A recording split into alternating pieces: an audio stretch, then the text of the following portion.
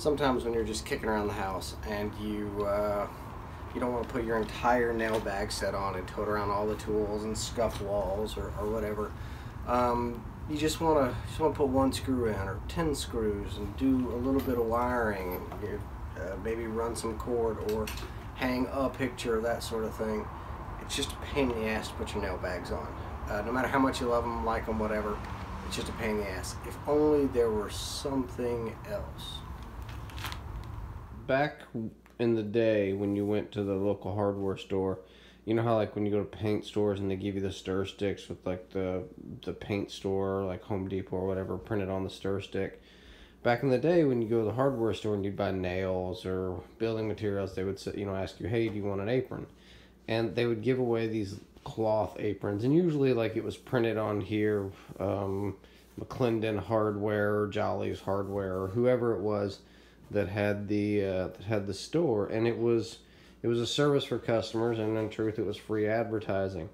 This particular one was my grandfather Tally's. So he passed in 1982, and it was in his things, and my dad used it, and here and there, and then I ended up with it. I didn't use it for like 10 years, and then I thought about it and thought, there's no sense in this not being used. Around the house, just for like screws and like hanging pictures and wire nuts for some small electrical jobs, I'll use this. And it was not clean when I rediscovered it 10 years ago, and it's not clean now, so I'm actually going to wash it and just keep using it. And it doesn't need to be fixed or anything. It's not some bespoke piece of cloth handmade in Italy or anything. It's just simple cotton that probably was made in the late 70s, but I'm just gonna keep using it. It needs some serious love, so I'm actually gonna put it in a vat of OxyClean overnight and just let her soak. Try to bring that white color back. Looky what a little bit of soaking and washing will do.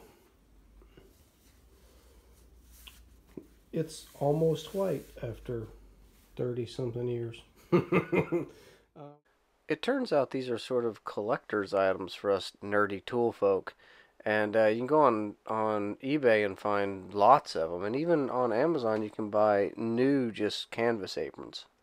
So Filson even makes a super high dollar version. But probably my favorite that I've seen out there is Tex Heritage, a guy on Instagram that does canvas and leather. His are just amazing.